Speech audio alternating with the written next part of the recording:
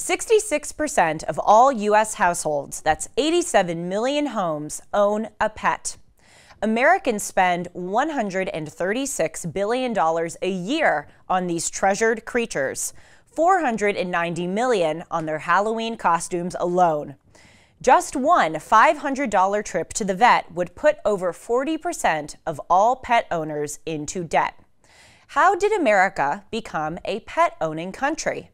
What do pets provide to humans that fellow humans can't? Today, I am pleased to welcome Warren Eckstein, a world-renowned pet behaviorist and animal trainer, the former petologist of the Today Show, to talk about the psychology and practicality of pets. I'm Julie Hartman, and this is Timeless.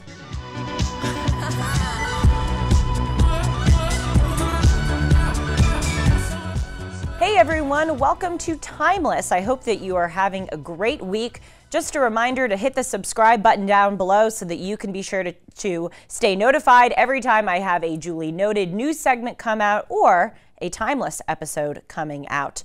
So today, yes indeed, we are talking about pets. Now, full disclosure, I told Warren this before the episode. I don't own a pet. I never have. I'm allergic, sadly, to most animals, but maybe by the end of the program today, Warren will convince me to get a pet that will be friendly to my allergies. Warren, thank you so much for coming on to the program.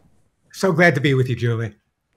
So, are there possible pets I could get that are not dogs that could be good for me? Yeah, there's a lot of things you can do. For example, if you really want a dog and you have allergies, first of all, get rid of the carpeting in your house. Get rid of drapes, make your house allergy-free. Oh. That makes all the difference in the world. And there are certain breeds, there's no such thing as the total allergy-free dog, but breeds like poodles and Portuguese water dog. And the reason for that is those are the breeds that don't have fur. A poodle doesn't have fur. That's why you got to cut the hair all the time. It's hair versus fur. So if you get a dog with hair, you're a lot less apt to have allergies. And also, most people are not allergic to the fur or the hair. It's the dander. So making sure the dog has a good, healthy body, skin and coat makes all the difference in the world. So we're 2 minutes in, and he's already convinced me to get a pet. Just get rid of my carpets, and I can get a poodle. There we go. Problem solved. So let's start by discussing the question that I posed in the introduction. I'm a history girl. I love going back and understanding how we came to this situation now. When and how did America emerge as a big pet-owning country? Well, it's always been a relatively pet-owning country. Even when the Pilgrims came over, they brought cats with them to keep the rats under control in the ships they were coming with. But, it's such a crazy place that we live. So many challenges, so much anxiety, so much stress. Most of the human, none of my friends walk upright. Let me just state that for the beginning. That's why I'm so close to animals. They're honest. They've never borrowed money and not returned it. They're totally non-demanding. They make you feel good. All the studies being done now from the major psychological schools say that if you have a dog or a cat and you stroke them, it lowers your blood pressure. It makes you feel good. And you know what? It's just all around a good feeling. It's something that is 100% with you. In other words, it's like if someone doesn't, let's say, Julie, we go out and have a drink and you don't like me. At the bar, you're going to be nice to me. But as soon as I leave, that Warren, what an SOB.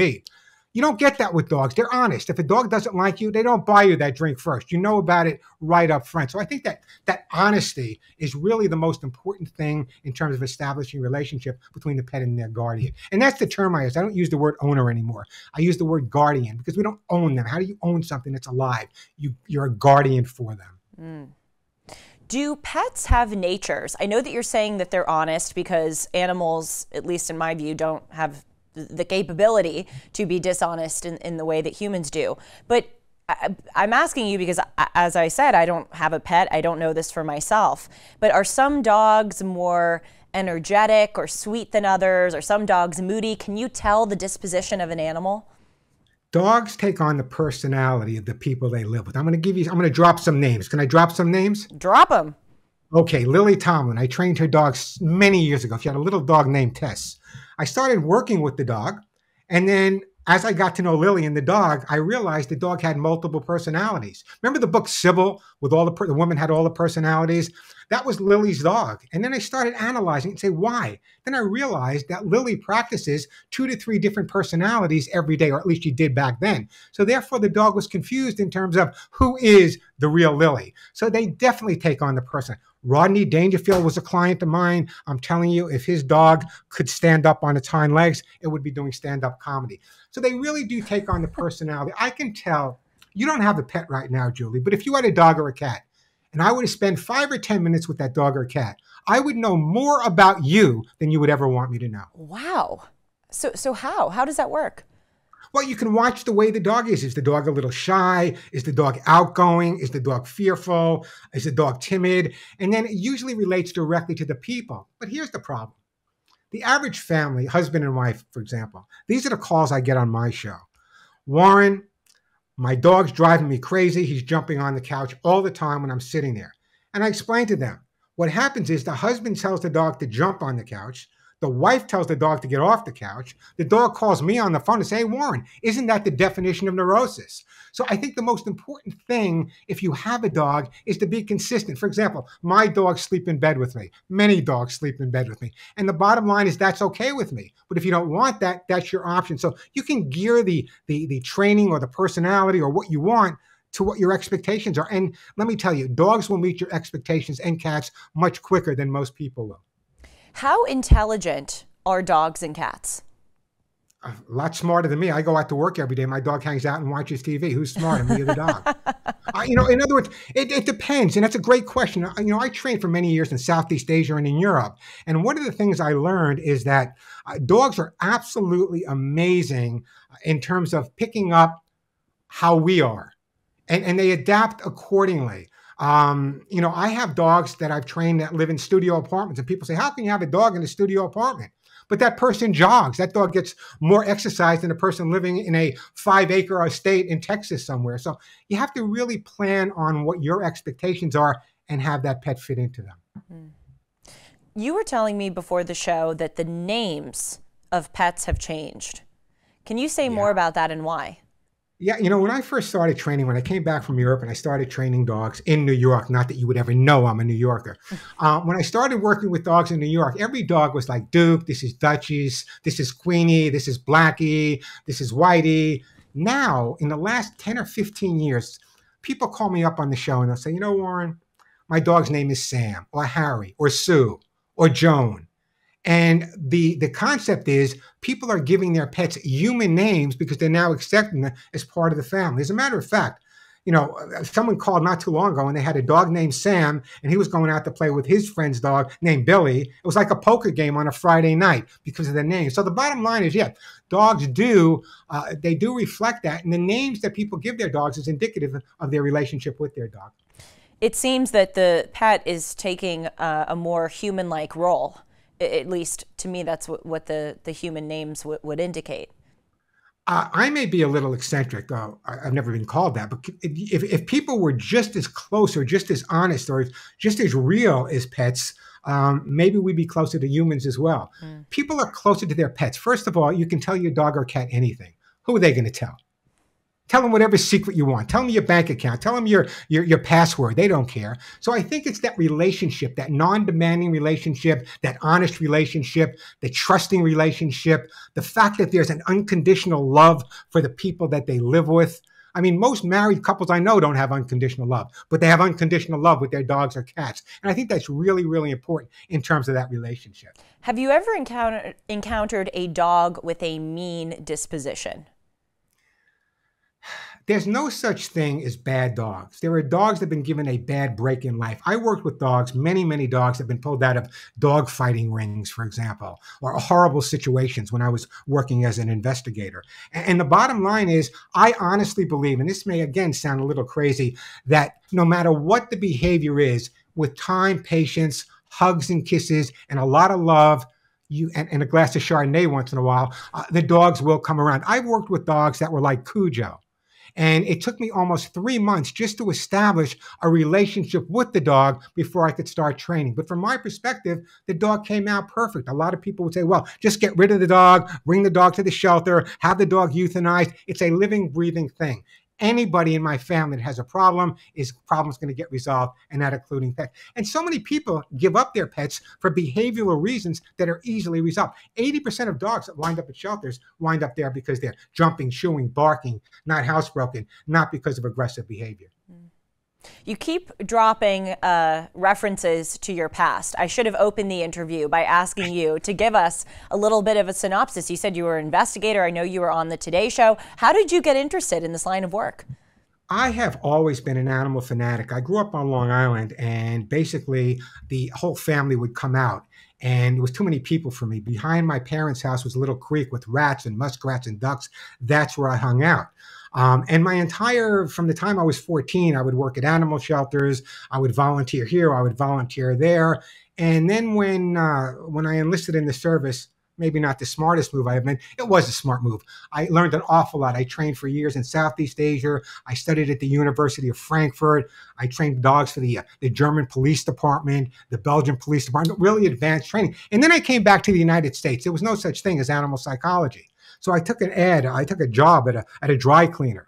And I said to my wife at the time, I said, Faye, I have stuff that people need, but how do I get that info out there? This is a true story. It's on my desk right now. I took an ad in a local penny saver, said, we'll teach your dog Yiddish for $15. Sounds stupid? It does. People called, and I would go to your house, and for $15, I would resolve any problem you had. So the press started coming at me on Long Island, the Newsday, and then some of the news people and celebrities. And it just built up. Nothing I ever planned on. I used to be a shy kid from Long Island, so it's nothing I planned on. It just happened. I've written 11 books. I was the creature keeper on the Mickey Mouse Club, the new Mickey Mouse Club. I can't look at my Mouseketeers now because they're all beautiful women, and I knew them when they were 11 and 12 years old. And then I did a show called Our Magazine, Regis and Kathy Lee, for 15 years, the Today Show, and a few more things besides that. And I've been on the radio for 43 years. I love what I do because it gives me the opportunity to look at life from the dog or cat's point of view, not just the human point of view. Can you say more about that? What is life like from the dog or cat's point of view? Life, you're everything. You're everything. You're in charge. You feed them, you walk them, you play with them, you cuddle them, you hug them, you kiss them. So from a dog's perspective, you're like God. It's amazing. Sometimes I'll walk into the house and I'll walk in with some gifts for the dogs.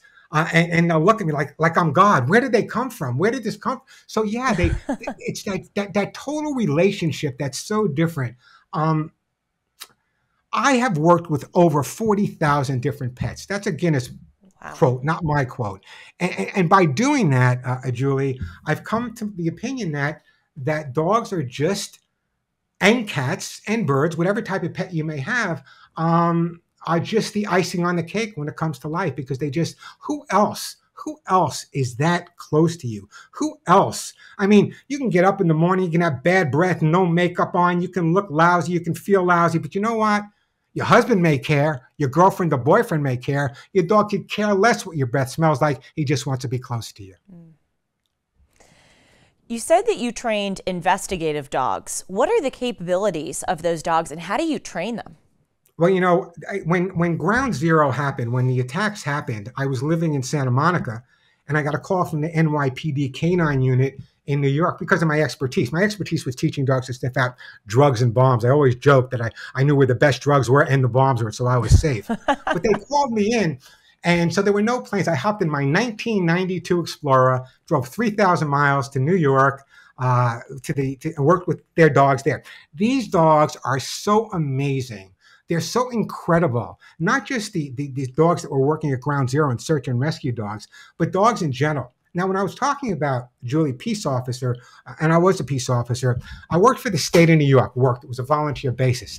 Had to carry a gun 24 hours a day, had to go investigate all different types of animal abuse. I closed down circuses, I closed down rodeos. I was just telling someone this story the other day.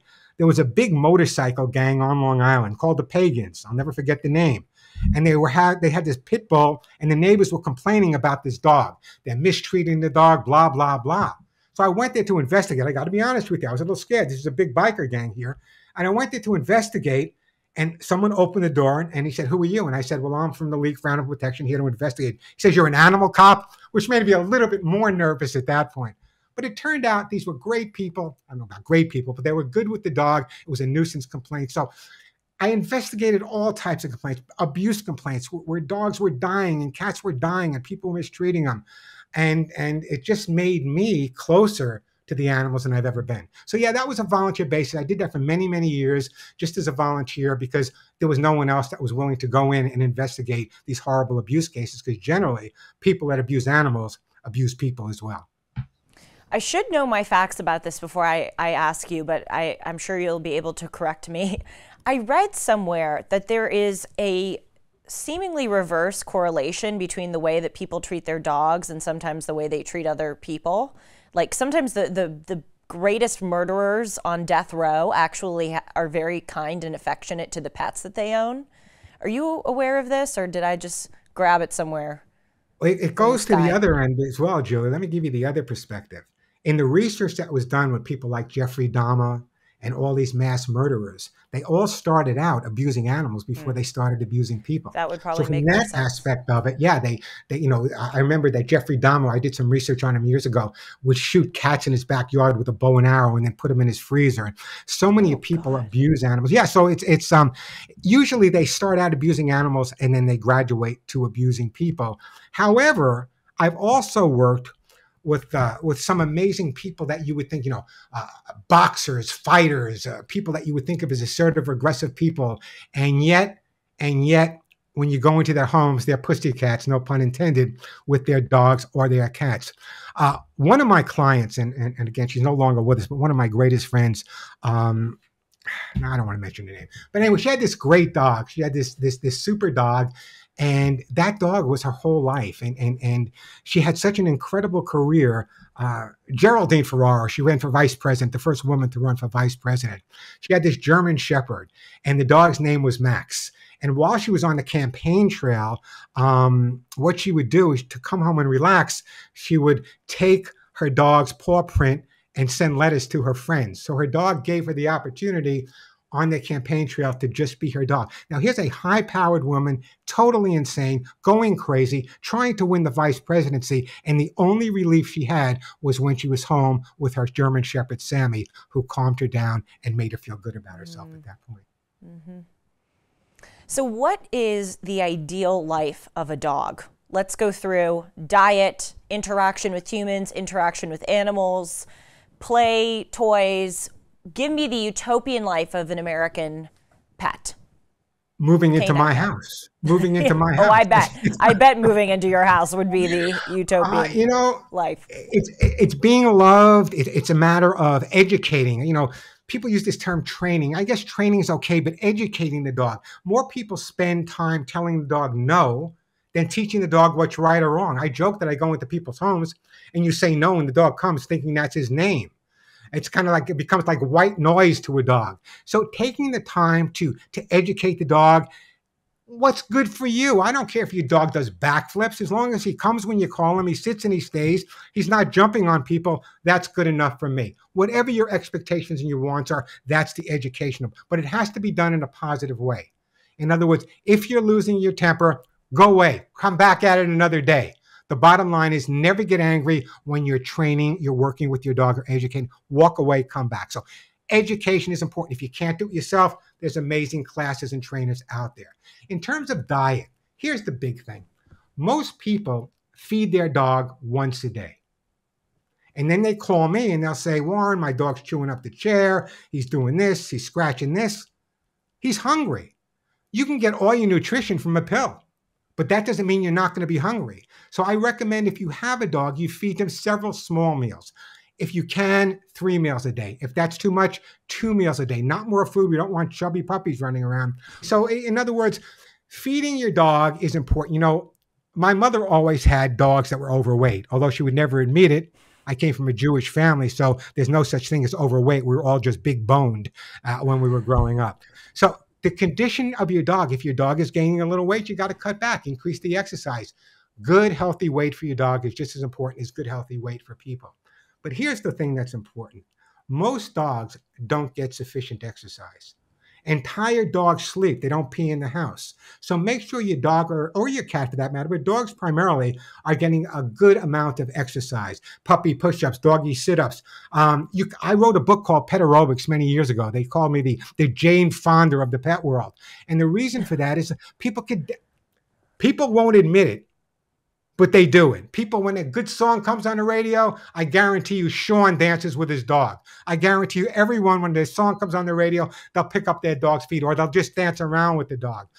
They'll play with the dog. So that exercise factor, whatever you want to do, if you're a jogger, build your dog into it gradually. My dog does push-ups because I do push-ups. So the bottom line is exercise is critical and mental stimulation.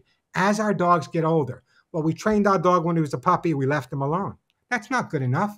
You learn every day. I learn every day. So even if you have a dog that's going through its midlife crisis, which they do, by the way, or you have a dog that's a little bit older, make sure you keep that mind really stimulated. That will resolve a lot of issues that you may be having. So good diet, good exercise, common sense, mental stimulation, and a good relationship with your vet. That's what it takes. How do you keep the mental stimulation up? And what is it like for a dog to go through a midlife crisis? Well, when they go through a midlife crisis, they get all this great attention when they were a puppy. Everyone came to, oh, wow, let me play with the puppy. Oh, look how cute he is. Grandma and grandma would come over. Aunt and uncle would come over, bring the puppy toys. Now he's 2 or 3 years old, the same old dog. So it becomes a little boring. You got to keep that stimulation there. So what happens is, what you can do is, if you normally walk the dog around one neighborhood, take them to another neighborhood. My backyard, for example, if you were to go to my backyard, people call me up all the time, and say, how do I stop my dog from digging? You can't stop a dog from digging, but you can teach him where to dig. If you go into my backyard right now, there's 2 kiddie pools back there. And in the kiddie pools, I filled them with dirt and sand, and I put the dog's toys in there. And I went in there and teased them, like, look at me, daddy's in it. And now, when they go into the backyard, they go to their little kiddie pools. It's kind of like their own sandbox. And I can grow my petunias. And my dogs don't dig because they have their own place to dig. So that's what I mean in terms of being able to analyze what needs your dog may have. I have a tetherball in my backyard. My dogs love to play tetherball. I rotate their toys. For example, you might go out and spend $100 on a scratching post for a cat. You think the cat cares how much you spend? No. Go out to the supermarket, buy a cardboard box, or get one for free, bring it into the house. It's like kitty nirvana. So even with cats, cardboard boxes, paper bags, changing things all the time really makes all the difference in the world. Even throw parties for your dog or having people that you walk with your dog all the time. You know, there are times, this may sound chauvinistic, and I don't mean it to be. There are times women have to speak to other women. There are times men have to speak to other men. Of course. You know what? There are times that dogs have to hang with other dogs. Do cats deserve the stereotype or reputation that they've earned as sneaky, cunning animals? I have to say, when I look at a cat, I'm a little bit afraid. When I look at a dog, I totally trust a dog. A cat gives me the creeps a little. Is that wrong? Absolutely. I love talking to you because you're so wrong about cats. I love it. Listen to me. Really? Listen to me. Cats are so smart. They convinced people like you that you can't do anything with them, so we just leave them alone. My cats walk on a leash and harness. It's just the way they are. Cats are amazing animals, just that a lot of people don't spend the time. So, you know, one of my best-selling books, How to Get Your Cat to Do What You Want, talks about the concept of building up your cat's self-image, building up their confidence, socializing them. Here's a prime example. Cats are nomadic by nature. They love to go outside and roam, but it's coyote time. We can't let our cats outside. So you need to make the inside outdoor interesting. Grow organic plants, those cardboard boxes. You want to give cats the opportunity to be cats. Cats love high places. So, you know, give them places to go up high. Cardboard boxes, one on top of the other. Make a kitty condo, a duplex, a triplex, whatever you want to do, and then throw those boxes away. Remember, every box that comes into the house for your cat, one smells like fish, one smells like lettuce, can make all the difference in the world. So the same thing, a lot of people misunderstand cats because they think, oh, that's a cat, they just do what they want. If you treat your cat, socialize and expose the same way you do with a dog, you're going to get the same results with your cat. There's so much more to talk about. I could talk to you for hours. You are so funny and fun, and not to mention knowledgeable. But just to end, we've been talking a lot about dogs, a little bit about cats. Okay, you've proven me wrong. I will reconsider my bias against cats. Let's talk about some other fun pets that people have. Fish, birds. I've even encountered people who have lizards, horses. Some people have horses. Can you talk a bit about those pets, and what would you say is the best pet, alternative pet to have, i.e. not dog, not cat? If you take the time to educate yourself and understand the type of pet you're going to be getting, whether it be a horse. I mean, I had pet tarantulas when I was a kid, or a spider, or a snake, or a bird, whatever. It doesn't make any difference. If you take the time to really educate yourself and know what the needs of that specific animal are. For example, I often recommend for children a guinea pig. I think guinea pigs are great. You put a little pool, they can, a dry pool, they can walk around in it, gives kids the opportunity to hold them and groom them and clean up after them. It's a great opportunity. So from that perspective, hamsters are fine, gerbils are fine, but I think the best way to start if you have a child is perhaps with a guinea pig. They're a little larger, a little easier to handle. Now, in terms of reptiles, some people are just turned off by reptiles. There's certain types of lizards that people can have as pets. But again, I feel bad for the lizards because people will go to the pet store and they'll buy one and that's the end of it. They don't know what to do and then the lizard winds up dying. So if you educate yourself, that's fine. Now, fish, probably, you ready for this, Julie? Fish, probably the most abused animal in America. People go out, they get a goldfish, they put it in a tank of water, it stays in there for a year, 2 years, 5, whatever, and then it dies. It's the same tank of water, the same scenery, day in and day out. My goldfish, I stick my hand in the tank with them. I let them swim around my fingers. I change their tank the way it's done. I put maybe this on one side, and then I'll get a new thing and put that on the other side. Keeping them mentally stimulated the way they would be in the wild makes me happier. And my fish live a little bit longer than most anyway. So no matter, even horses, no matter what type of pet you have, educate yourself. Yes, I do kiss my fish, Julie. I know you're looking at me like I'm crazy. I do kiss my fish. Every living thing needs affection. Gosh, you are right. I have to tell you, it's bringing back a memory. When I was little, I had a fish, and I don't think I took very good care of it. And to this day, I feel guilty. I just had to put that out there. You're right. You're really right. I can see how fish are the most abused. Maybe they are the ones that shouldn't be pets. You know, leave them in the wild. If you treat them properly, if you set it up properly, they find birds. People go out and, let's say you went out and bought a parrot today, a blue and gold macaw. Oh, I love this bird. Look how gorgeous he is. He's smart. He talks. He does this. He does that. 5 languages. Do you know that bird's going to be around for 75 or 85 years? You're going to have to set up a living trust because chances of you living beyond that bird are slim to none. So all these things have to be taken into consideration before you decide what type of pet fits your lifestyle. Warren, it's been such a joy having you on the program. I hope to have you on again soon in person because I found out that you're in LA. And I would like to tell you all that Warren has just celebrated, what is it, 43 years on the radio with the Pet Show? Well, yeah, 43 consecutive years. I started when I was 12, just so you know, 43 consecutive years on the radio. And you know what? I love every minute of it because I have the opportunity to talk about my favorite thing in the whole wide world. And we know what that is, pets. I can tell. You've just given it off a little bit of enthusiasm about this subject. No, you're wonderful. It's rubbed off on me. Maybe the next time we talk, I'll have my poodle. The next time I see you, I expect to see some dog hair or cat hair on your dress. Some poodle just remember, hair. in my house, dog hair is a condiment, just so you know. I love it. Thank you all so much for joining me today. Be sure to check out Warren's YouTube page. It's youtube.com/Warren Eckstein, spelled Eckstein. See you soon. Take care.